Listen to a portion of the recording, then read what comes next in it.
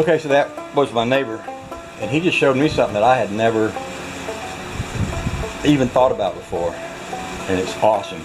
So I'm gonna put you guys on the bike with me, ride you down there and show you. They bought the old silver Toyota that we used to have, and he gave it to his son, and his son lost the key.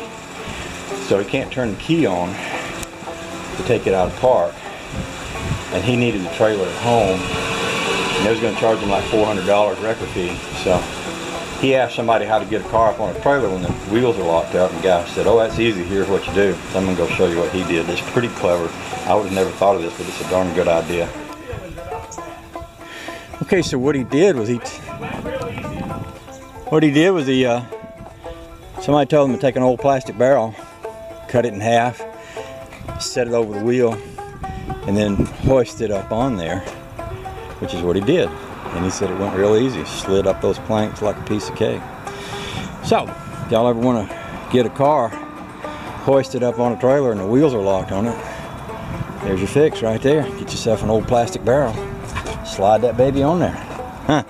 So you How many people already had a half a barrel right in the backyard? Absolutely. So you hand winched that on there. You know I got a winch that you could borrow. The one on the back is yours. Oh yeah, no, you got an electric one. Yeah. I've got your come along on the back. You know, if you want to set this up to use my electric one, all you'd have to do is put a Reese hitch thing here, right, and get you a battery. And I thought of it, but that wasn't all that bad.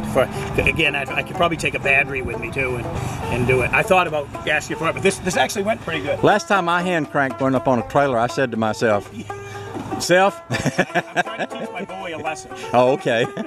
You made him hand crank it? I did. Yeah, okay, that's good. That works. All righty then. Take care, mister. You bet.